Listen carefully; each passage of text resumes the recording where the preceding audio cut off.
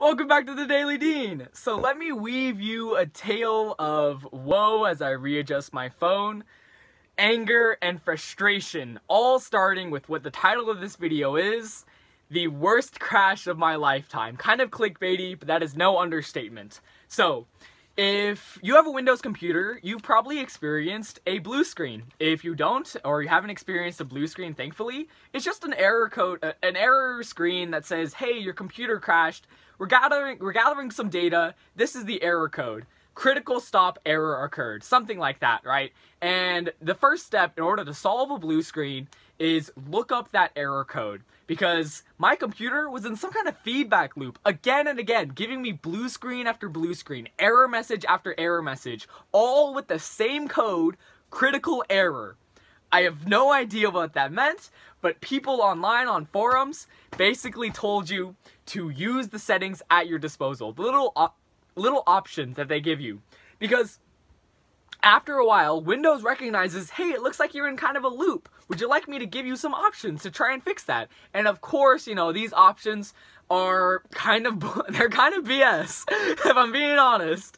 The ones you need to know are reset this PC, which deletes everything on your computer, or you can choose to save some of the things on your computer, like personal files, like documents, videos, whatever, or command prompt. Command prompt is this lovely, if I can get to the tab that has the image, is this lovely little screen that shows up on your Windows computer that is black with white text, and you can type in stuff and press enter, and it'll give you, it'll run that command in the system, and it'll do whatever it asks you to. Because in the end, that's all that's happening under the surface of a computer. Command after command, you know, beep bop after beep boop, so on and so forth. And the first couple solutions was basically typing in commands like FSC, check now, or diskpart, whatever those means. And if you ask me, I wouldn't know, because all I'm doing is following the guidance of, you know, our forum overlords. Because these people know far more than me. Except for the fact, these solutions, despite them saying, yeah, this should solve 90% of problems if you just type in this command and run it into command prompt, it didn't work. And apparently I was in the 10% of blue screen crashes. Because even after typing in those commands, even after restarting, even after turning on and off again, even after, you know, trying to reset, nothing would work. And when I say reset, I literally mean I tried deleting everything off my computer using this message. Everything including my documents, my videos, windows, pictures, music, games, apps, all of it. But you know what it gave me? This beautiful screen that says, there's a problem resetting your PC. Well, gosh darn it, how are you supposed to delete anything that is causing your issue if you can't even reset your PC, right? If the problem is happening inside of the files, not being able to, you know, delete it is kind of it's not gonna work.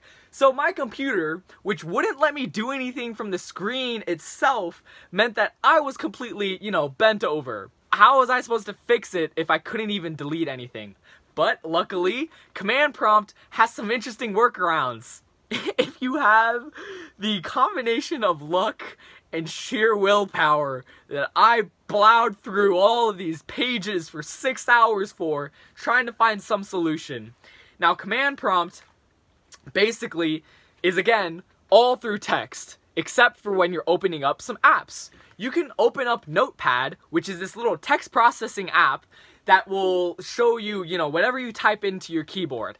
But you can save whatever you type into your keyboard as a text, you know, file. And if you can save it as a text file, you can also navigate where to put that text file in your computer.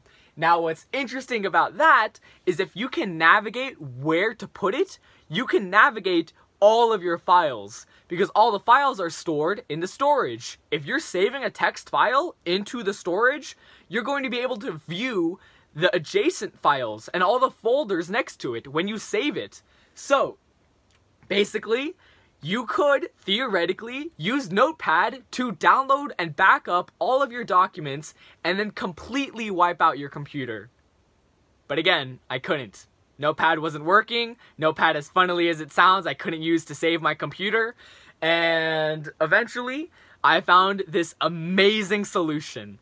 Oh, completely on my own, by the way. This was combining two separate things. That notepad part and something called partitions in your storage drive. So, if you ask me what partition meant, by definition, I couldn't tell you. But as far as I'm aware from the context, a partition is a separate part of your storage that won't interact with other partitions. Okay? Now, see where this is going?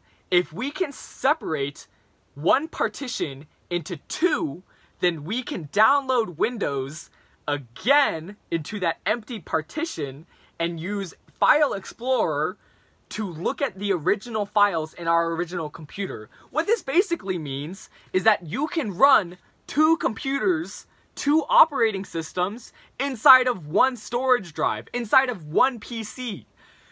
This is beautiful in that you will be able to look at all of your files that I wouldn't otherwise be able to access just by using Windows alone, just by using what's given to you in a separate partition.